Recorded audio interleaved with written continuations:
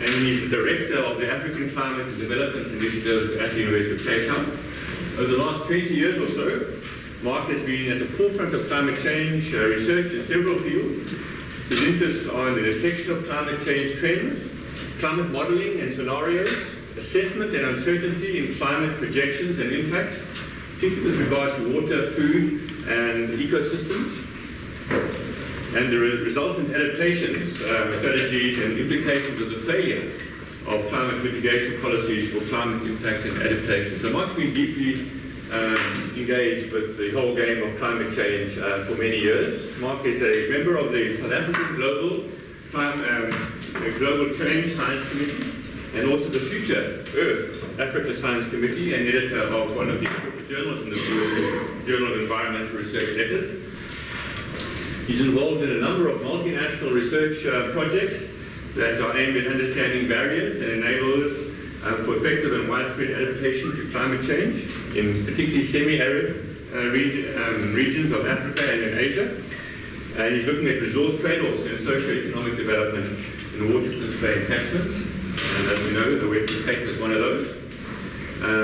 Professor New has a BSc Honours degree in Geology from the University of Cape Town. He has a PhD in Geography from Cambridge University. And prior to joining the staff at UCT, he held the position of Professor of Climate Science at the University of Oxford. So it's my great pleasure to invite Mark to give his lecture, which is entitled Understanding Climate Change in Cape Town. Mark.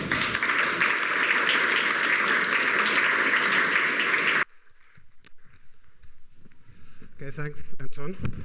If I talk like this, can you hear me at the back? Yeah, great. Okay. Well, thanks for the opportunity for me and some of my colleagues to talk to you over the next 5 days.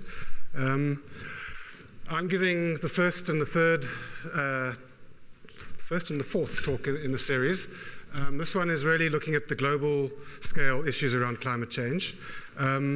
But as you'll see and as you probably know, seeing as you signed up for this course, we kind of zoom in from global to local. So tomorrow, my colleague Chris Jack from Environmental and Geographical Sciences will be talking about what the global forecast means for Cape Town. So what can we and can't we say about what climate change holds in store for Cape Town. On Wednesday, and I'm afraid this is a switch in the original agenda because of a meeting that couldn't be avoided, Helen Davies from the City of Cape Town is going to be talking about, among other things, what keeps her awake at night as the person who's responsible for the city's response to climate change. She's also going to describe a little bit about what they've already done to hopefully make her sleep a bit better at night. Then on Thursday, I'll talk about water security, with a focus, well, at least towards the end of the lecture, about the current situation we're sitting in Cape Town and in the southwestern Cape. And then finally on Friday, another colleague, Anna Taylor, is going to be talking about her analysis of how Cape Town has been responding to climate change. And climate change is often considered a wicked problem. Competing views on the risks of it and what should be done, but in the Cape Town context also competing views and priorities when you put climate change against something like affordable housing, for instance. So it's a really wicked decision problem about what you prioritize in a city decision-making context. Please go ahead here. Yeah. Okay, so today's talk, it's really sort of a climate change 101. So for some of you, some of this will be familiar. For some of you, it may not be. But I want to go back to sort of first physical principles about the Earth's energy balance and the natural greenhouse effect and how that works. Then talk about this term called radiative forcing, which is effectively greenhouse gas or global warming, but includes other features as well. And talk about some of the natural and the human-caused changes or alterations of this energy balance. Then cover a really important issue which affects the extent of climate change that we might have in store for us, which are feedbacks within the climate system that amplify or dampen the direct human influence on climate. Then I'm going to get into talking about what we've seen happening to date, both in terms of the forcing of climate and in terms of the climate response. And then talk a bit about the future. So how we go about forecasting, or at least making projections of what climate change holds in store for us. And finally give some sort of big picture results around what we expect to happen globally and spatially at broad geographic scales in terms of that forecast that we make. And then obviously tomorrow, Chris Jack will take all of that global sort of setting and talk about the implications for Cape Town. Finally, I want to sort of just give us a stock take on where we are in the international climate negotiation system in avoiding dangerous climate change. So how well are we doing? And we can talk about the American election afterwards if you'd like to, and what that means. But this is sort of a stock take on progress internationally, which isn't necessarily where all the action actually happens. Okay, so starting off, first year climatology for everybody. The Earth's energy balance is really what controls the average temperature of the Earth. And all of, well, 99.9% of that energy comes in from solar radiation, incoming shortwave solar radiation. So 342 watts per square meter is the global average. And a proportion of that is reflected back out into space before it reaches the surface of the Earth. A proportion is reflected at the surface and just bounces off and then goes back into space. And the reason it can go back into space and pass through the Earth's atmosphere is because the Earth is relatively what we call transparent to shortwave radiation. So the greenhouse gases, as we'll see just now, that we're all worried about, don't really strongly affect incoming shortwave radiation. They affect the heat, the long-wave radiation going out of the Earth. But in the end, about half of the incoming, just under half of the incoming radiation is absorbed by the surface of the Earth. Differentially across the Earth, more absorbed in the tropics than at the poles, but that's kind of the global average in terms of watts per square meter. What then happens is, if you, like when you're sunbathing, if you absorb solar radiation, you warm up. So the Earth then releases some of that warmth back into the atmosphere, and it happens through three mechanisms. The first are what we call thermals.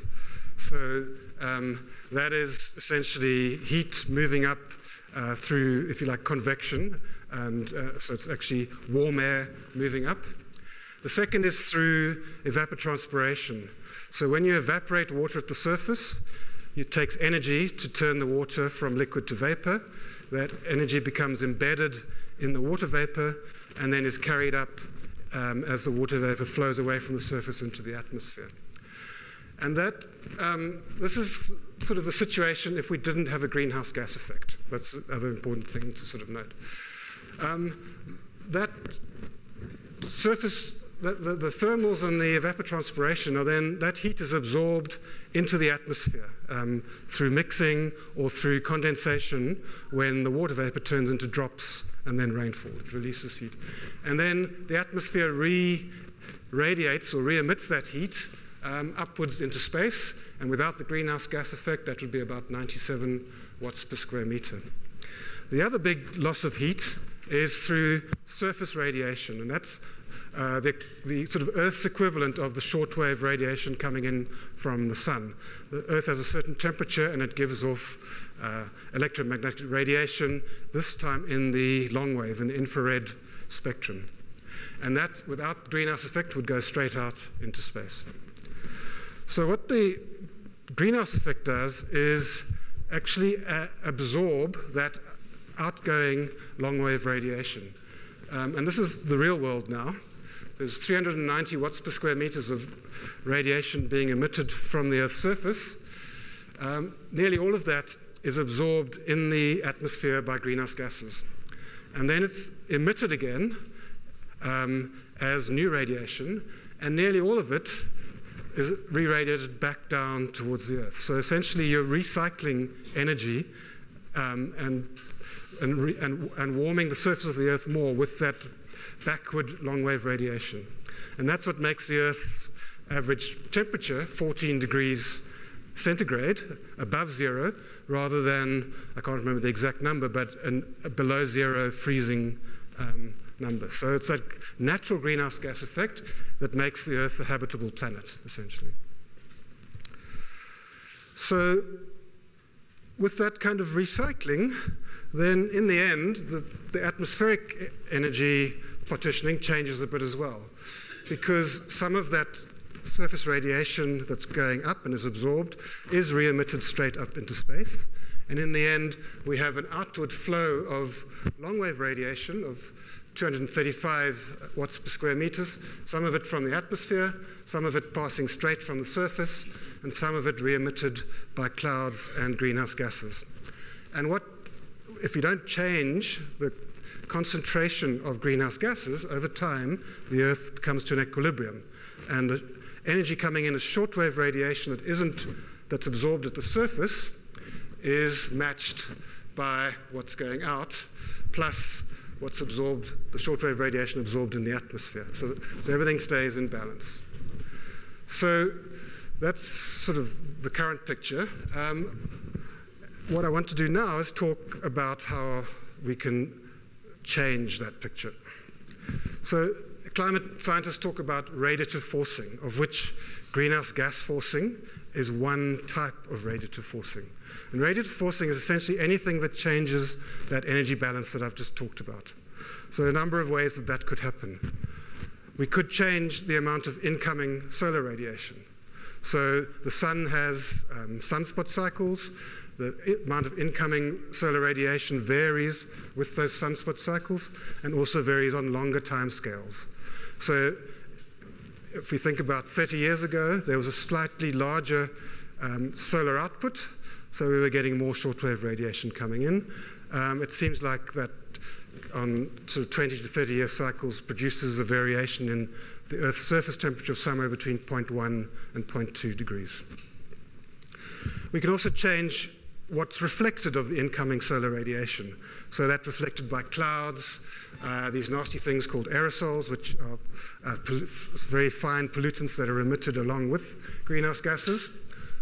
So if you increase the amount of aerosols or the brightness of clouds change, then you will be reflecting more incoming solar radiation straight out into the atmosphere and having a cooling effect, a negative forcing of climate. We can change the reflectivity of the surface. So if you go ahead and remove the Amazon forest and turn it into pasture, you're going to increase the reflectivity of the land surface, so you'll be reflecting more incoming radiation out and reducing the heating at the surface. And then, of course, we can change the concentration of greenhouse gases. So we can take those natural levels of greenhouse gases, the carbon dioxide, etc., that are naturally occurring in the atmosphere, burn fossil fuels, and increase the concentrations, and that increases the sort of strength of this recycling, this internal recycling of heat, absorption, feeding it back to the surface, heating up the surface, and that sort of endless loop there until it reaches equilibrium again.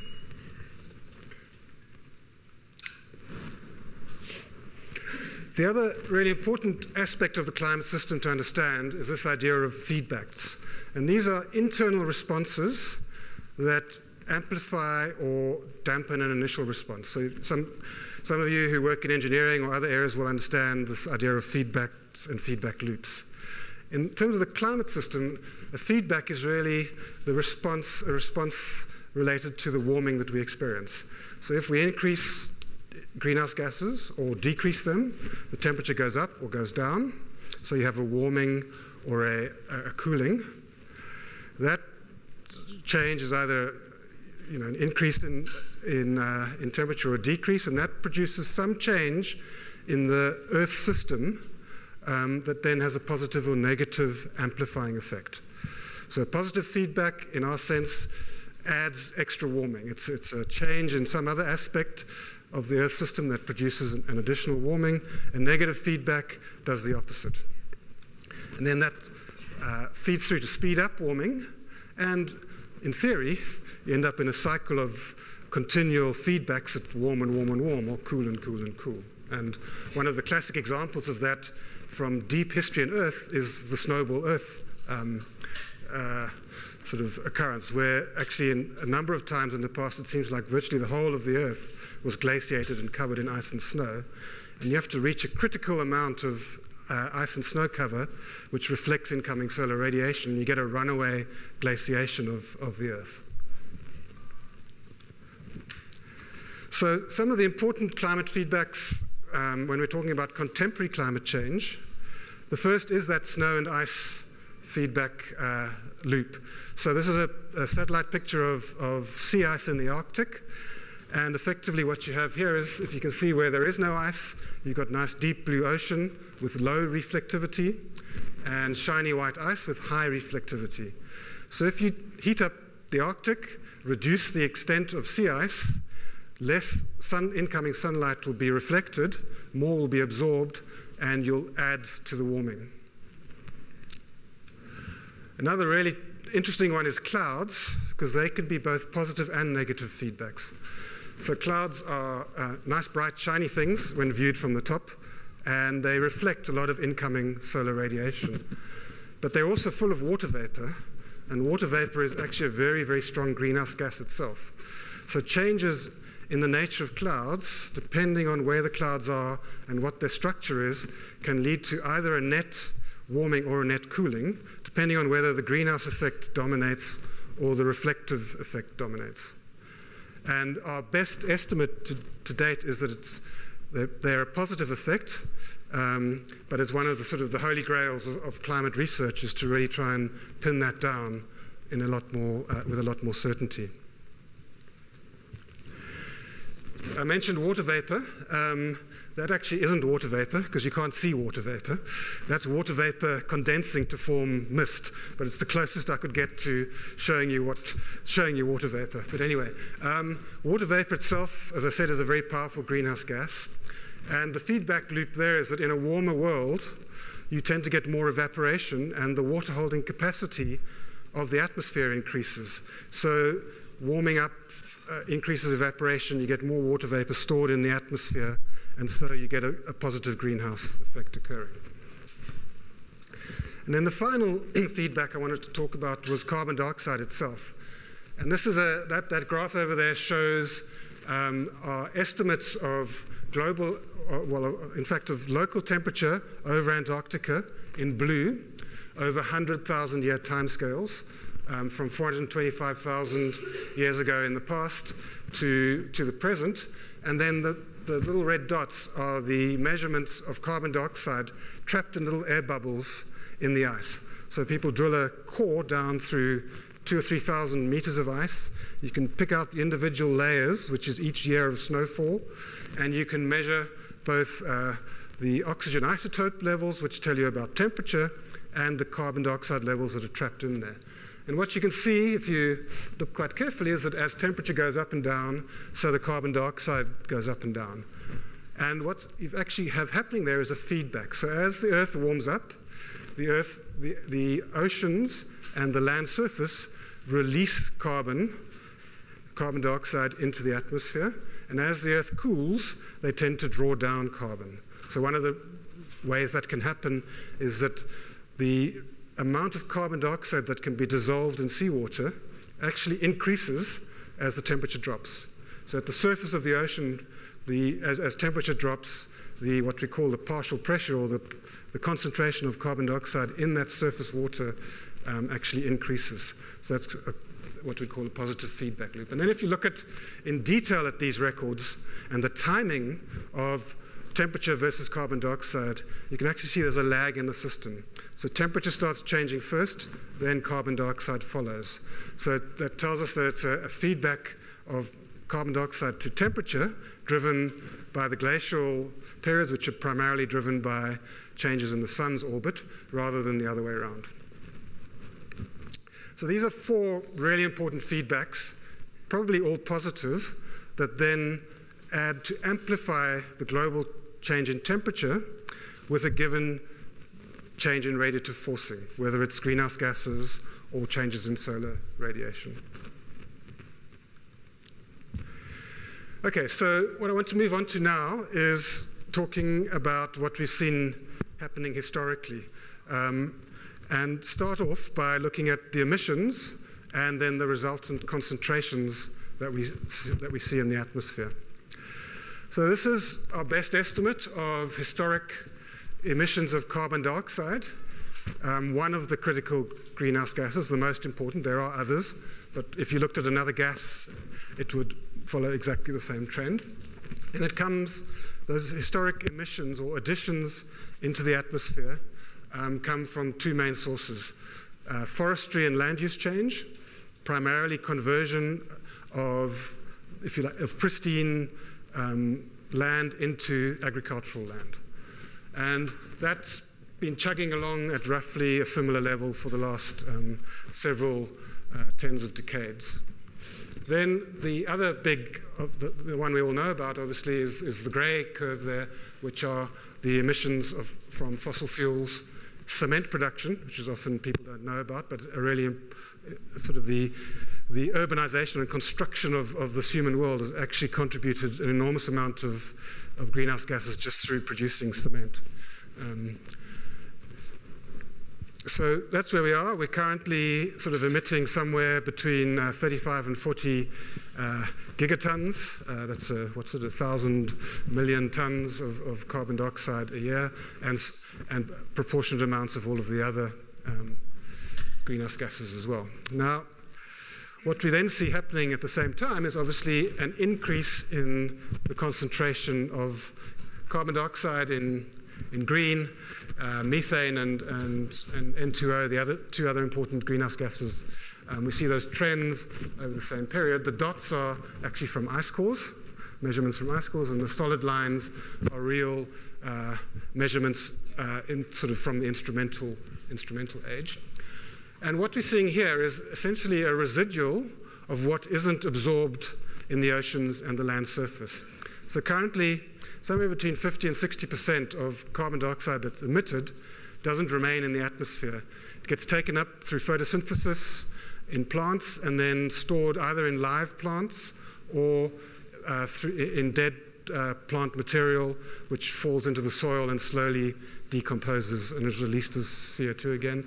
And then in the oceans, the carbon dioxide is absorbed at the surface of the ocean, used by oceanic plants, so plankton essentially, to grow and becomes part of the food chain. And a lot of it then, when the eventual biggest, what would be the word, predator in the chain dies, it then sinks down and into the deep ocean, is taken out of circulation for timescales that we're interested in at the moment, order of hundreds to thousands of years. So that we call the biological pump in the ocean. It's actually a biological, it's a chemical biological process that actually draws that CO2 out.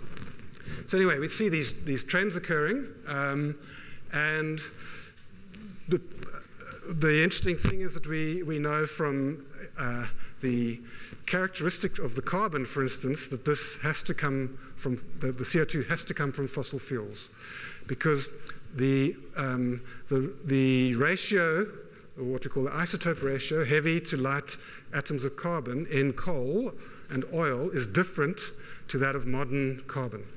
And so we see a change in that isotope ratio in the average levels in the atmosphere, which tells us that that carbon is coming from old carbon sources, fossil fuel sources. So if we take all of that accumulated sort of increase in greenhouse gas emissions and other emissions into consideration, we can actually look and see what the perturbation of the energy balance actually has been.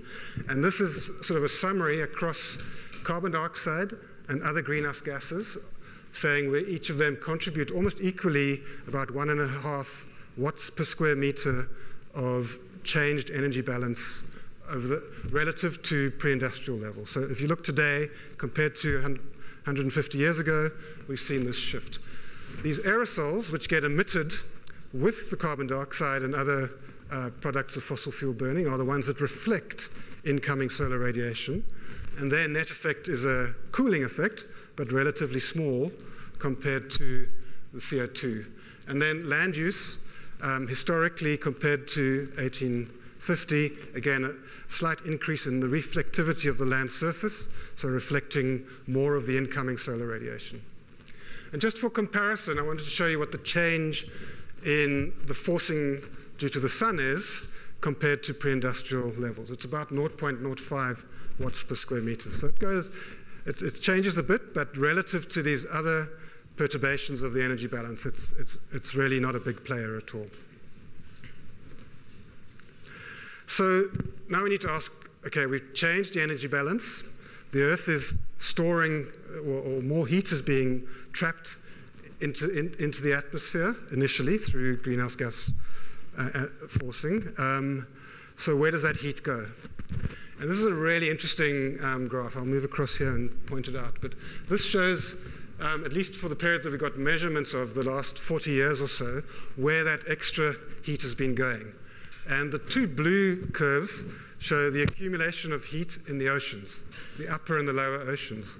And literally, sort of 95% of all of that heat, due to the atmospheric effect, is being absorbed by the oceans eventually. So the atmosphere warms, the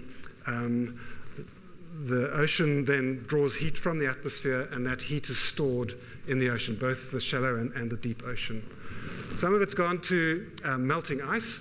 So some of it's gone into warming up the land surface, and a very small fraction actually gone into heating. The residual is effectively the heat from the greenhouse effect that isn't taken up by other parts. That goes into the atmosphere. So when we talk about global temperature change, we measure surface air temperature at 2 meters. What we're actually measuring is about 2% of the total change in energy due to greenhouse gases. The big elephant in the room is that ocean that's storing that heat and acting as almost like a capacitor for global warming at the moment. But that heat buildup in the ocean has obviously longer term implications. Okay, so that's the heating of the Earth. What do we see happening in terms of the actual observed climate? And again, I'm really focusing at the large global scale here. These graphs show measurements of the change in climate, in different climate phenomena. So the left-hand panel at the top is the land surface air temperature. We see that well-known positive trend, particularly since about the middle of the last century. The middle one is sea surface temperature, so that's actually the temperature of the water of the surface ocean. And the bottom one is the marine air temperature, the equivalent of land air temperature, sort of 2 meters or so above the surface of the ocean as measured by ships. And all of those show that increasing trend. We can look at upper air temperature, the tropospheric temperature, which is in the upper atmosphere, increasing, ocean heat content increasing, and specific humidity. That's the amount of water per cubic meter that the atmosphere is holding. So that water vapor effect, you can see it happening there because the specific humidity of the atmosphere is also increasing. If we start looking at slightly less direct effects, the top left shows the increase in sea level rise, approximately 20 centimeters since measurements started in 1900. The decrease in summer Arctic sea ice extent, the other long graph, decreasing. The top right, snow cover over the northern continental areas. So as things warm up, you get less of the precipitation falling as snow in the first place, and then it melting faster. So the snow season is, if you like, less spatially extensive, but also shorter. And then the final one is what we call glacier mass balance. That's essentially the amount of ice that's stored in mountain glaciers around the world, not the big ice sheets. And that also shows this decreasing trend. So when we look at sort of different measures of the state of the Earth system or the climate system, they're all showing the kind of response that we would expect from adding energy into it.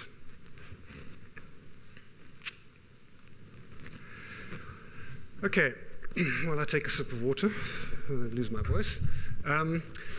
So that's sort of what's happened, and how we think is strongly consistent with how we understand the climate system operates. So we think that it's consistent with our theoretical understanding of the climate system. Obviously, the big question is, what does the future hold? And so the second half of this talk, I'm really going to move on to forecasting the future.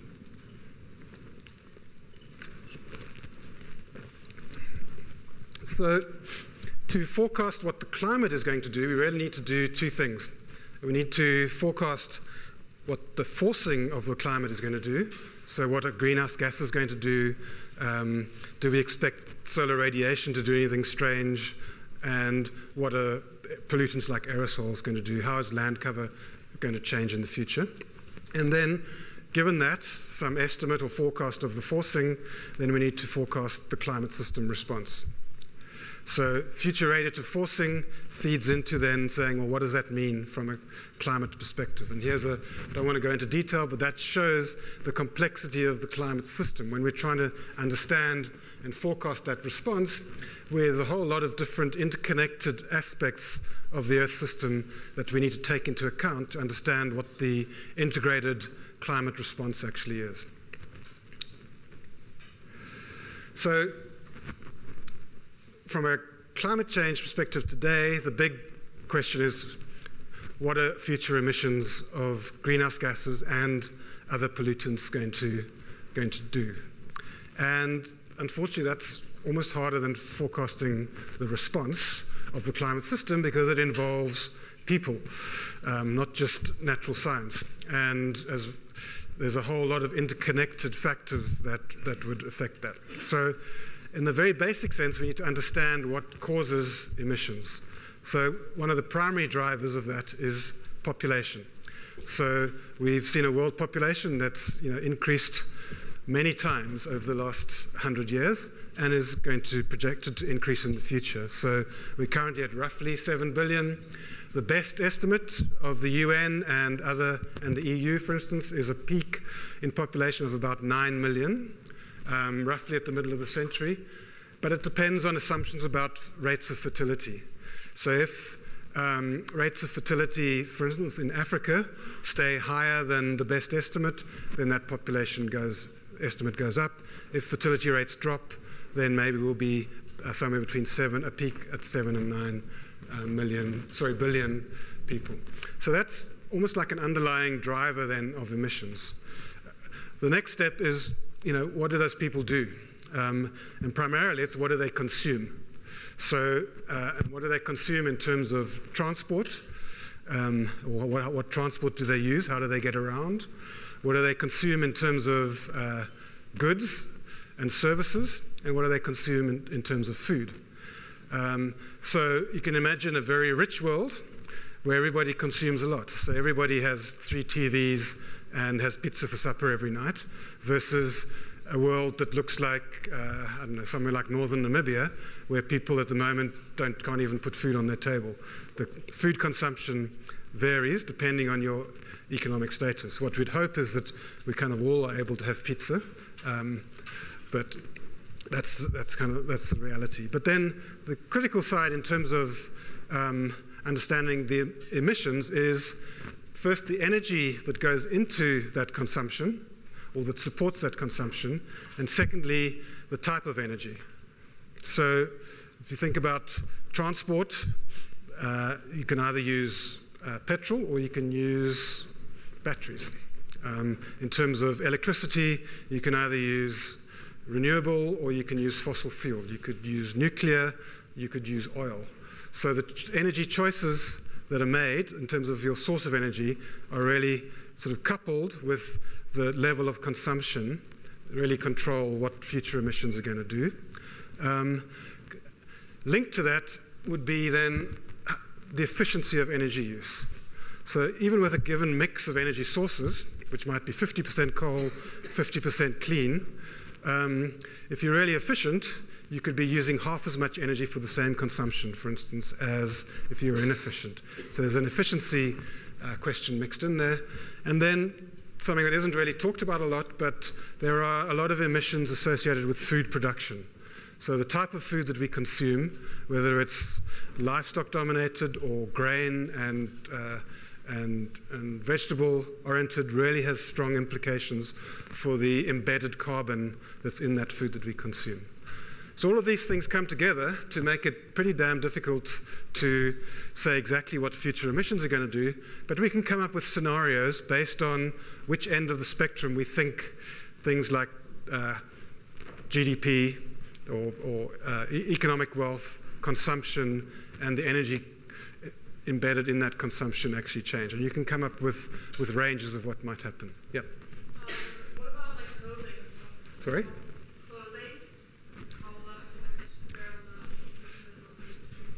I honestly don't know, but everything that you consume or wear has some kind of carbon footprint to it. So if you recycle your clothing or don't buy new clothes, you would have a lower carbon footprint. Yeah.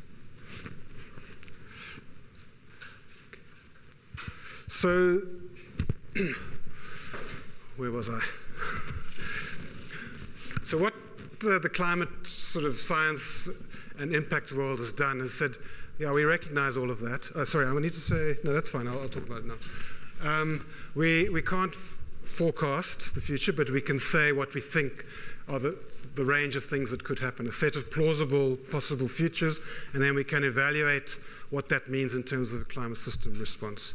So what we have coming through the Intergovernmental Panel on Climate Change process is a set of emission scenarios of future emissions that could happen under a set of economic and policy assumptions.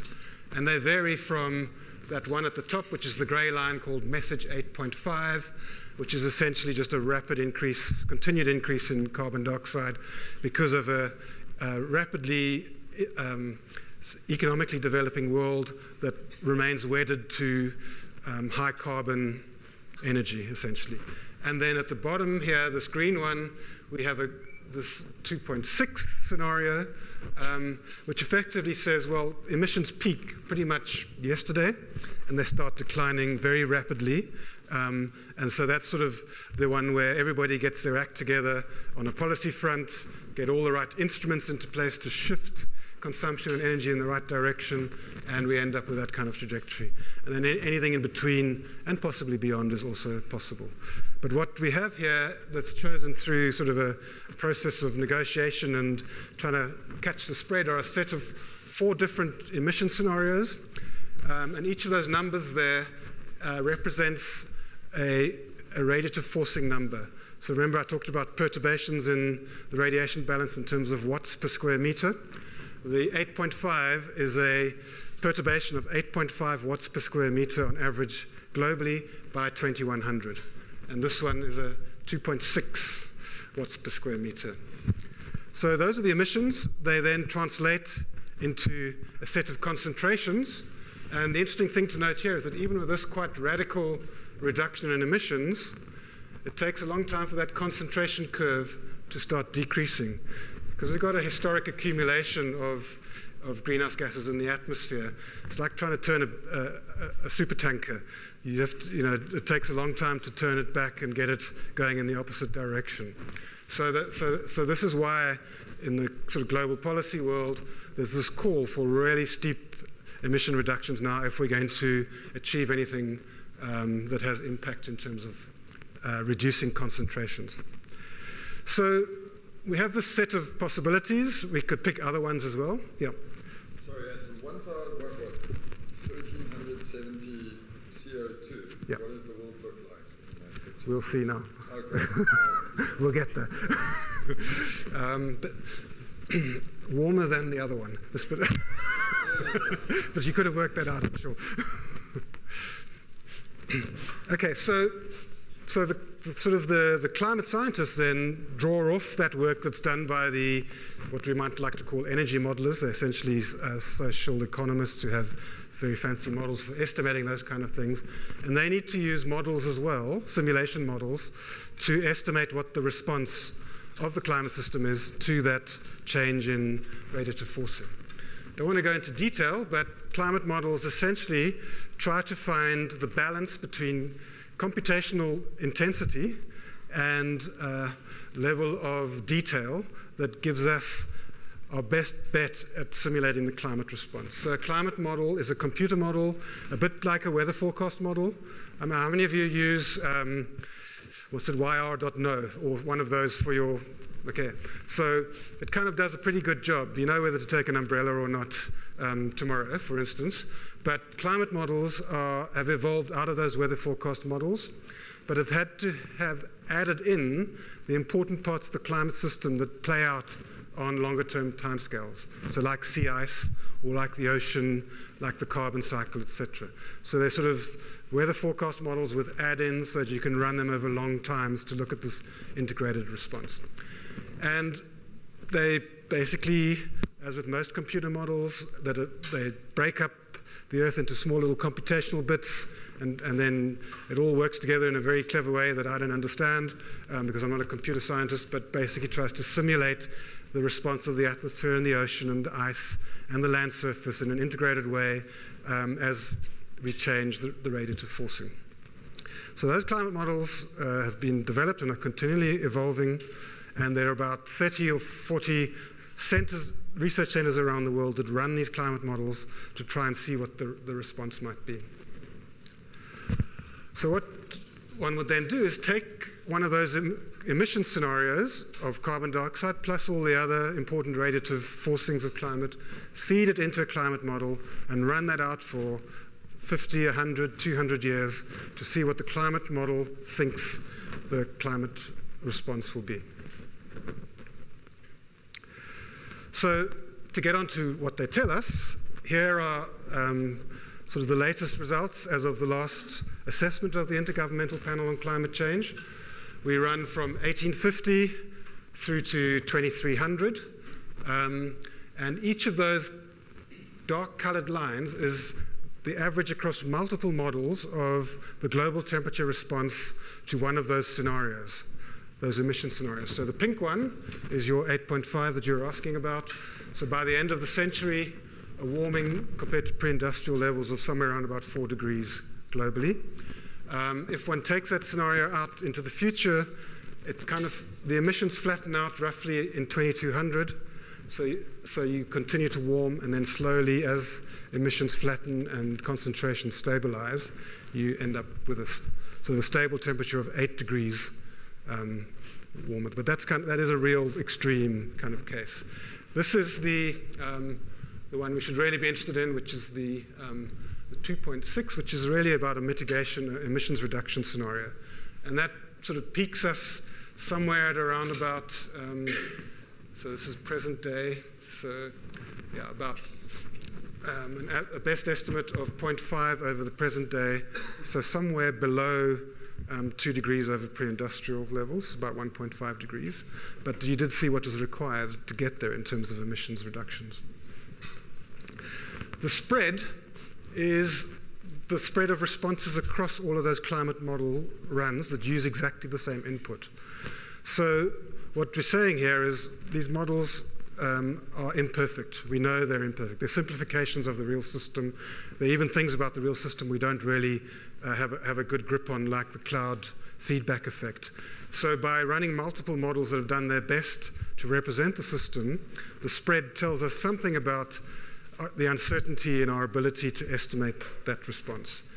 And that spread gets larger the faster the warming, because essentially you're taking the climate models out of where they're comfortable. It's like the danger of extrapolation. When you're doing a statistical analysis, you can estimate within your data. When you go outside of your data, then your uncertainty increases. So here we're pushing the climate system into rates of warming where then the model's internal responses start to diverge from each other because they're all behaving differently. So what does that mean in terms of patterns of change? What we have here are a couple of examples. The left-hand column is in the near future. So it's the average of around the 2020s or so. So in terms of the temperature change around the globe relative to roughly the turn of the century. And here we have in the far future, the end of this century, under those two different extreme emission scenarios. The top one, the one that pushes us to a 4-degree warming, and this one, the one that takes us to a sort of 1.5-degree global warming. And what sort of the immediate thing to notice is that those spatial patterns vary quite a lot. So 4 degrees global warming, the top right, means very different things in terms of the temperature change experienced in different geographic locations. The oceans tend to warm less fast than the continents, and the continental areas, and particularly the dry areas, if you look at the core of southern Africa, tend to warm up more. And then the high latitudes also warm up faster because of that snow and ice feedback effect. You're melting more snow, so you get more local warming. So for South Africa, for instance, a global warming of 2 degrees means a local warming of somewhere between 3 and 4 degrees. And that's the same for many parts of Africa. So it's always good to bear in mind when people talk about global targets that means something very different at the local scale. The other sort of big picture I wanted to show you was in terms of rainfall or precipitation changes. This is the end of the century, so not the near-term stuff, and again under a low emissions and a high emissions future. And if you look at the colors, everywhere that's blue is for mean annual rainfall or sort of total rainfall to increase, and everywhere that's yellow or orange is for a decrease. And so obviously, as with the right-hand map, we've got a much more extreme warming, so the patterns of change we see are much more extreme. But there's a consistency across here that is very, very interesting. And that is that the high latitudes in the tropics get wetter, and the subtropics get drier. And if we look at how that compares to the current patterns of rainfall, essentially the current areas that are already dry and water stressed become drier, and the areas that already have quite a lot of rainfall, like the mid-latitudes and the tropics, as a general picture, get wetter. So existing patterns of rainfall essentially get exacerbated under a global warming scenario. Okay, so just to finish off, I thought we should have a quick look at progress in terms of meeting international targets. This diagram is really just a cartoon to illustrate why sort of the best available science suggests we should be avoiding the most extreme levels of global warming. And it really is almost like a traffic light system. So as you go from white through yellow to purple, it's saying the impacts of a given amount of warming, this is present day, over present day here, and on that side over pre-industrial levels, the impact becomes greater and greater. So we don't need to talk about the details, but ecosystem threats, the effects of extreme weather events, the general impacts of climate change on food and agriculture, etc. These all sort of contribute to this.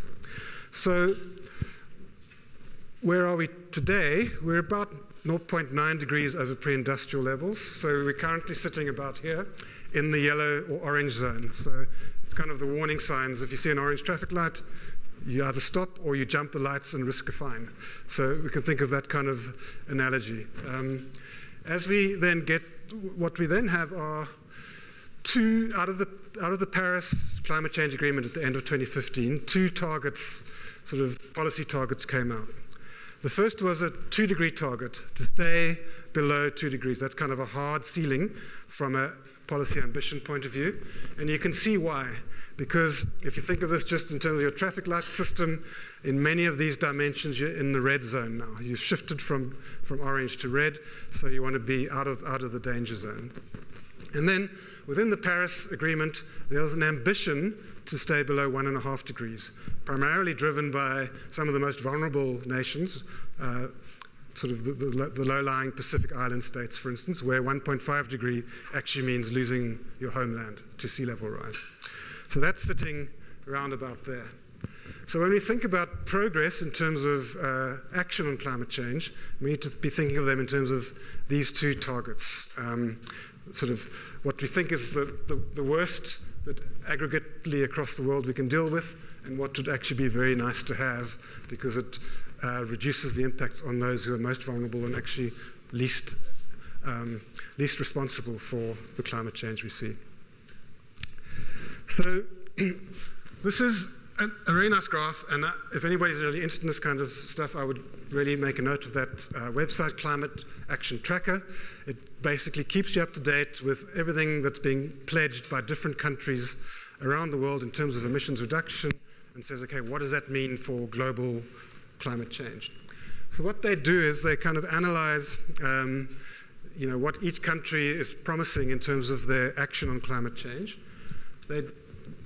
They run it against a baseline, and the baseline is basically a set of estimates about climate emissions in the absence of climate policy, and that produces a global temperature of between about 4.4 and 5 degrees by the end of the century. So that's kind of no action. That's the baseline case. Then they analyze what they call current policy projections. So that's what's actually already happening. So let me give an example. The UK government has legislated that it will reduce emissions by a certain amount. That's a policy that's actually happened. So if you look across all countries at the policies that have actually been implemented, then you end up with a global temperature change of about 3.5 to 3.9 degrees, if they happen. So, for instance, if we really did get a Donald Trump in the UK and he changed his mind about that legislation and withdrew the legislation, then that would fall out of that policy framing again. Then there's what they call pledges. And this is in the lead up to the Paris Agreement. Every country had to pledge what their emissions reduction targets were. So these are not things that they've actually put in place. It's what they've promised to do. And the current set of pledges, when averaged up around the world, take us to about 2.5 to 2.8 degrees. And that red band there shows roughly what emissions would be doing in terms of peaking and then slowly declining according to those current set of pledges. The bottom two are what's actually needed in terms of emissions trajectories globally to reach that 2 degree, to stay safely below that 2 degree and the 1.5 degree target. So effectively, this is the gap. That's the gap in terms of emissions between what's currently going to happen, and this is between what's promised and what's going to happen. So there's still a lot of action, if you like. So if we take how's the world doing, the pledges are moving us in the right direction, but they really only got us halfway up the hill, or down the hill, if you like. And that really ends up with this very cool thermometer that they always have on their front page of their website, which shows the current policies, giving us a best estimate of a global warming of 3.6 with a range, 95% confidence range of 2 to 4.9, and then the pledges, if you add them in, a best estimate of 2.8 degrees with a range of 2.3 to 3.5. So current sort of, if you speak quietly to any climate scientist or any energy modeler, they would say the chances of staying below 2 degrees are pretty much out the window, just because of inertia in the global system.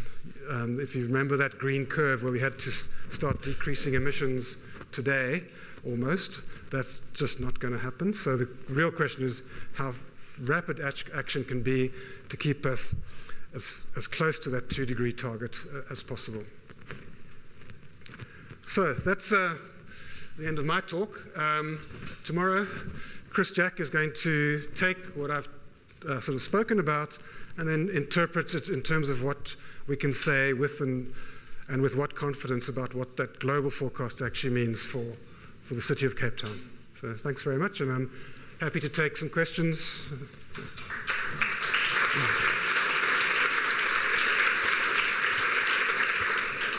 You did have your question earlier, so yeah. Sorry. What is the effect of sea levels on those scenarios? In what sense? So, in terms of the height, the warming of the thing, and yeah. how it's going to affect land mass, which is a very big thing there. That 2.8, what would the scenario be there? Because you're going to flood Yeah. major areas or major population, that sort of thing. So it's a major, Yeah. it's a major factor. So sea level rise is sort of one of the big impacts that we're almost certain we're going to get because of that energy that's being absorbed. If you look at the sort of best estimates, I'm trying to think from the top of my head, but we're talking end of century, somewhere between 25 centimeters and 1 meter of sea level rise, depending on which scenario we use, and depending especially on the stability of the Greenland and the West Antarctic ice sheet. Longer term, if we reach critical thresholds about the stability of the Greenland ice sheet, then we're talking, I can't remember, I think it's 6 meters of sea level rise, but that plays out over hundreds, so you might get 2 meters by the end of 2200, 4 meters by the end of 2400 or something like that. So, and then a lot depends on your sort of coastal topography. So, because it's really the low-lying, flat coastal areas where a 20 centimeter rise in sea level can produce, in an unprotected system, 200 to 2 kilometers of coastal retreat, for instance. So then a lot depends on the decisions that are made around protection and management of that coastal area. So long term, you really want to be buying your grandchildren's holiday house about 300 meters away from the shore, basically. Yeah. Could you say something to us about the people who are either the deniers of climate change or the question of how serious it is? Because we hear a lot of people who are not worried about this problem. So I think there are very few. Sorry. Yeah. So it was just a comment on the deniers of climate change, and I think there was a sort of one is that those who like totally disbelieve in the phenomenon, and the second is those who argue that it is happening, but we don't need to worry about the potential impacts. So there are very few people in what we would call the skeptics part of the spectrum who deny that greenhouse gases are being emitted and that it has a warming effect. They would argue strongly about the amount of warming and that a lot of what we're seeing is due to other causes. But it's really it's the real extremes who say that's not a problem. But that then feeds through into influencing, if you like, the Donald Trumps of this world, who will pick the denier's statement that suits their own political and psychological needs. So even if there's only 1 out of 1,000, so 1 out of 100 deniers who says climate change isn't happening, Donald Trump will pick that one as his evidence source. So there's a real propagation of impact into public consciousness. I'll follow up in a second. In terms of impact, I think that is where a lot of the debate is happening. So there's a neoliberal economist would basically value all the lives around the world. A life in Rwanda would be worth 1,000th of a life in the USA, and they would say actually the economically rational thing to do is not to mitigate but to deal with the impacts because the value per life changes. So that's kind of the extreme neoliberal approach to that. And then within that there's a whole spread of questions around where's how much adaptation do you have to do versus mitigation? Because there's always a cost-benefit analysis, and the argument is around, I guess, the details of that. And I think a lot of that is often influenced by where you're sitting in the world and your ability to actually cope and adapt, and the resources you have to adapt. Yeah. And at the moment, a lot of that noise is coming from people who are better off and are better able to respond. Yeah. So one there and then. I just come back from filming the climate change conference in Marrakesh, and they said then that the average temperature of the world last year was 1.2 degrees above centigrade, and I was very relieved to see that you got it at 0.9, but I want to know how you got it at that. was my thumb suck. But when we So when we talk about this, so yes, last year was a particularly warm year, but when we want to smooth out the year-to-year variations.